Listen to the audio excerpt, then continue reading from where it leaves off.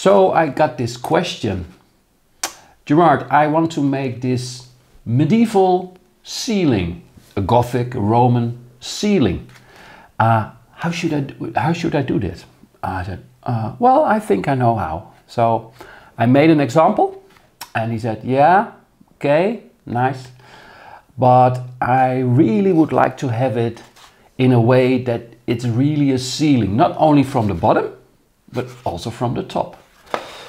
And that was a nice challenge for me. So this video is about this challenge. How do I create a medieval Gothic or Roman ceiling as you see over here?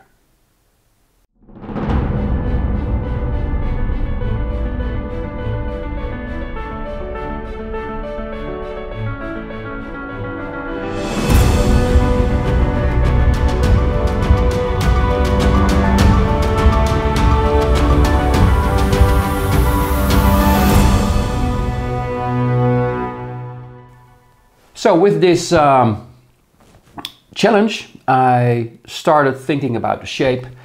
The inside is easy, the outside is a little bit more difficult. But to make everything more easy for me, I first designed this little jig. And actually, it's very simple.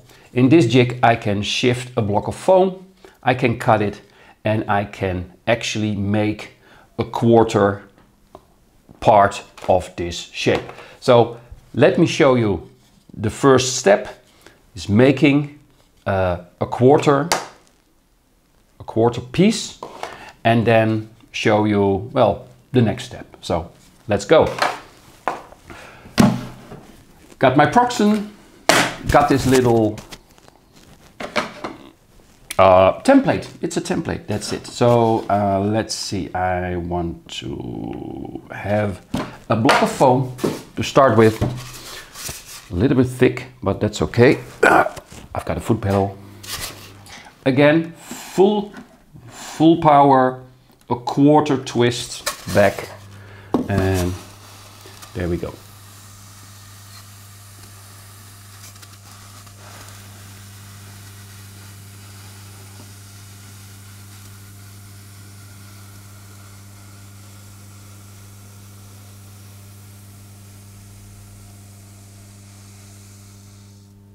Okay.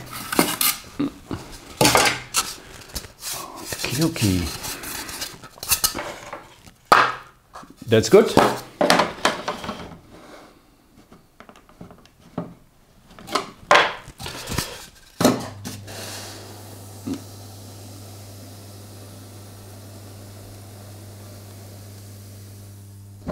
Okay. So the block isn't perfect. It will not fit perfectly. It's a little bit too wide. I will show you. It doesn't fit. And the reason for this is there is still one layer of coating on one side, and I have to remove that one. So if it would fit straight away, I have coating on one side, which I do not want. So now I will adjust the fence, and now, oops, I hope it fits.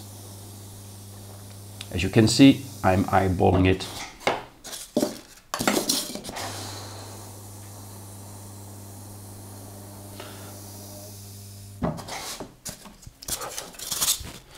And let me see if it fits. It does. Okay, so I have my block. It fits into the jig, and now I can cut the block into this Gothic shape. I have a Gothic shape. This is the Roman one. But since I show you this one, the Gothic one, I will cut the Gothic one. A little bit less heat.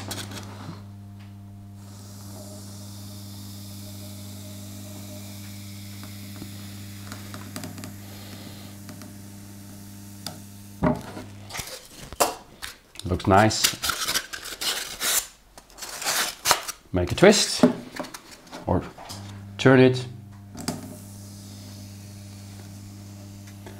And there I have the inner shape of this Gothic medieval ceiling. So the question was, can you make this ceiling? So I said to this guy, yeah, sure, here it is. And then he said, well, I also would like to have the top of the ceiling visible and in the same shape. And that's where it gets more difficult. Had to think about it, sorted it out. So let's transform this shape into that shape.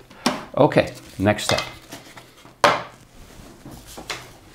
So here is a quarter piece of this ceiling, and the next question was, I really would like to have the top in the same shape as the bottom. So it really has to be an arch, not only from underneath, but also looking at it from the top. So that is the next challenge. Had to think for a while, and yep, I know how. So I take my circular cutting board. In this case, I take the circular cutting board 2.0. I really have to, because otherwise I cannot do it. I have here my 90-degree angle. I will prepare it.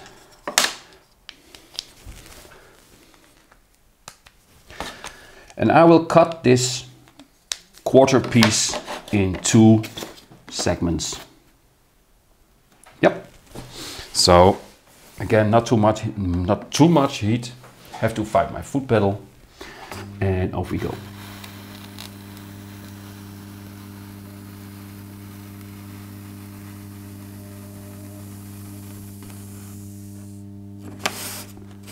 Okay. So we split this part in 2 equal segments, and since we need 4 of these to create one full roof segment, you end up with 4 of these, splitting them, so we have 8 individual pieces like this. Okay, next step.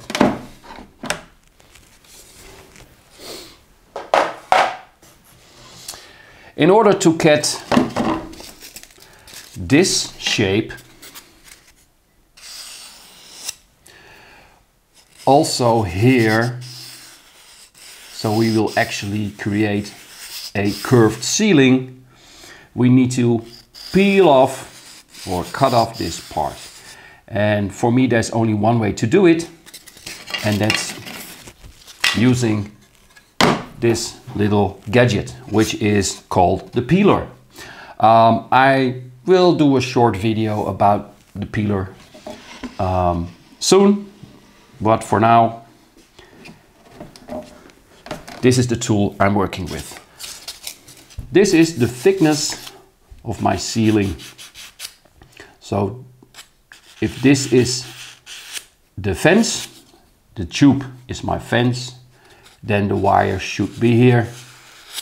So let's see if that's the case. Now, could be a little bit more to the rear. Okay, I think we are there. So, and now we have to see if it works. I hope so. What I will do, I will have to follow this line, I will have to follow this curve, and I have to turn this block around this tube so the wire will actually follow the curve I already cut. So let's see if it works. Let's see. Here we go. Oh, foot pedal.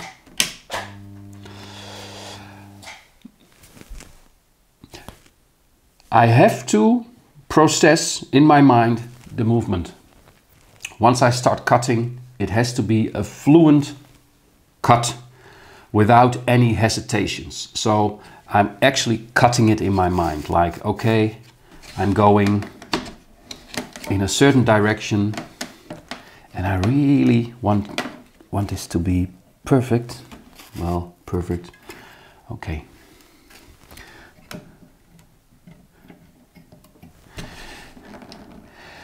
We will not cut anything out of this video because I think it's good to see that every now and then you really have to think things through, and it looks really slick to make a fast video where everything happens all at once, but it's a process, and now you see part of a process. Okay, I'm set. Here we go. So while I'm cutting, I am turning this block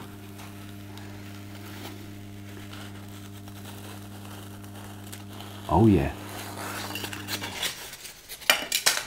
Okay, and here's number one.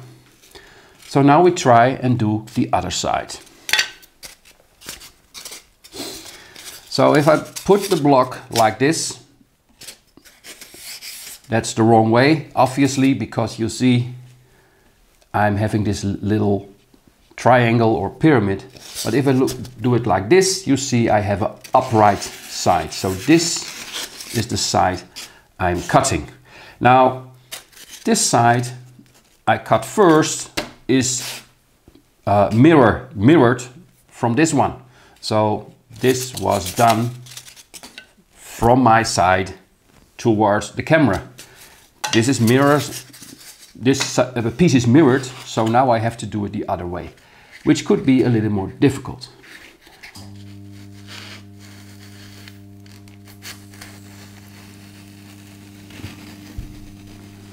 Oh well, not that difficult. Okay, very nice. So this is the second piece. I will put this aside.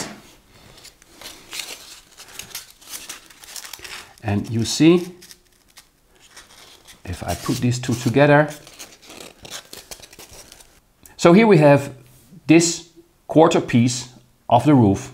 1, 2, 3, 4. And sure, I can glue them together and I get this nice shape.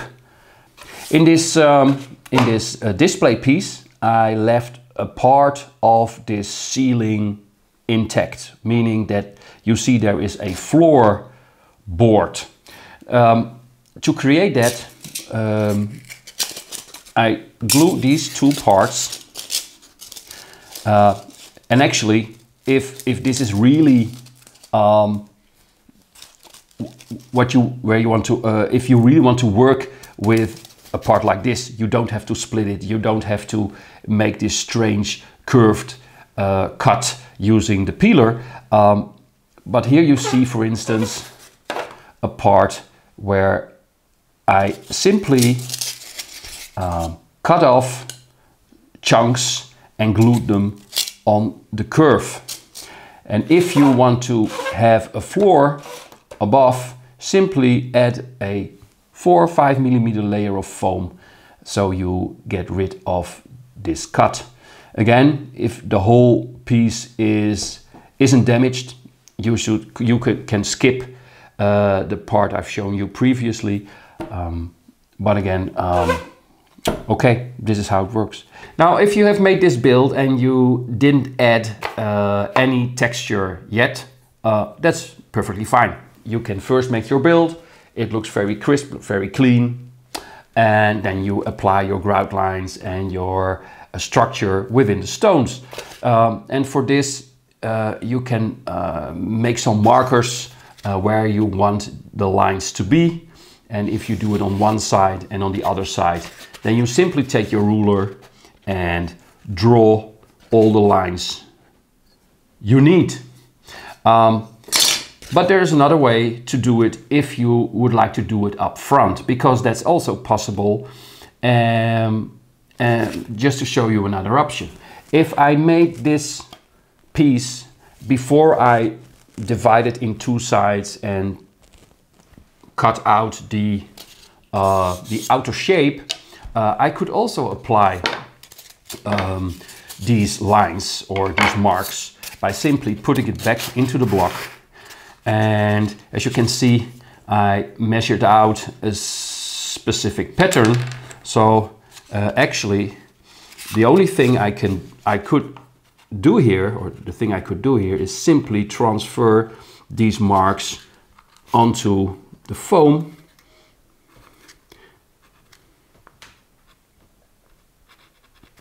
And when I'm done, I flip the block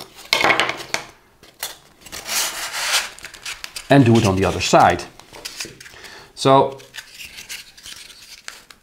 again, I could actually finish this inner part, making the grout lines, texturing the stones, etc., etc. Or I say, no, I already made the marks. Now I will cut it in half. I will glue it all together, but then I have the marks up front. I don't have to measure them afterwards, and then I can make these lines rather very quickly. So again, that's another option. If you really would like to proceed with now drawing the lines, again, that's possible, no problem at all. Let me do a quick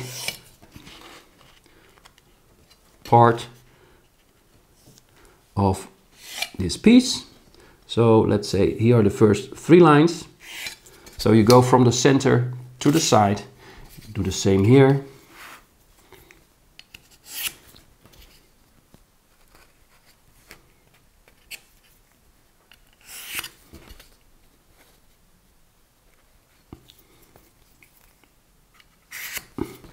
Okay, so we have the first 3 lines. One a little bit deeper.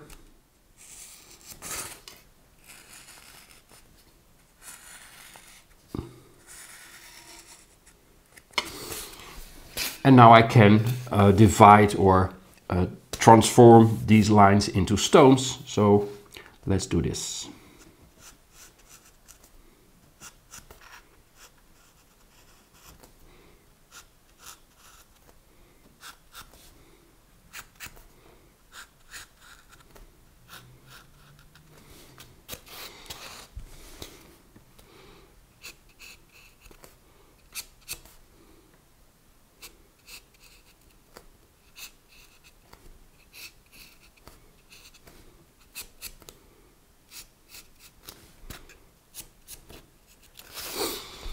And here you are. Here you will cut the piece in 2 sides later on. And maybe just to show you, if I really want to go all the way, I will texture the stones.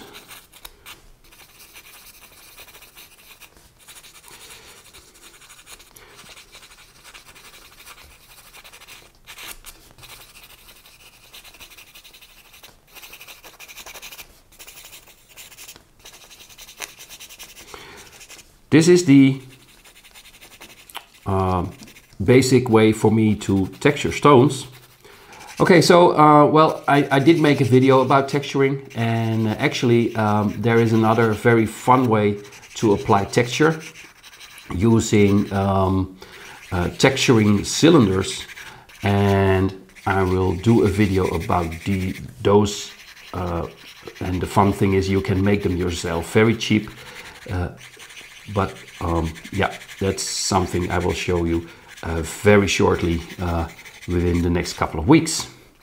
Okay, here is again a little example of how it could look, just to give you an idea. And just to be honest, it's all done, it's all eyeballed, but you also get a good idea how fast you can work with a little bit of experience. 2 short pencils, but again, that you can also see in the structure video. Okay, I think this is what I would like. This is what was planned and what I wanted to show you, how to make this roof. ancient roof. Fits perfectly in a monastery or chapel or church.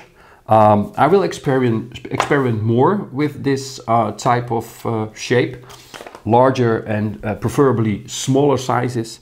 So I think I will be back with this this shape for sure.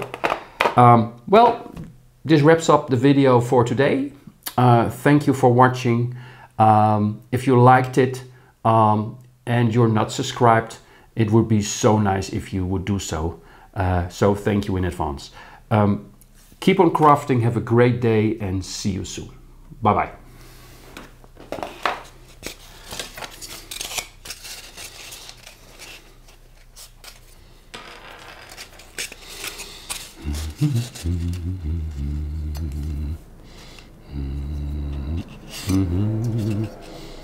Ik ga door totdat je stopt zegt.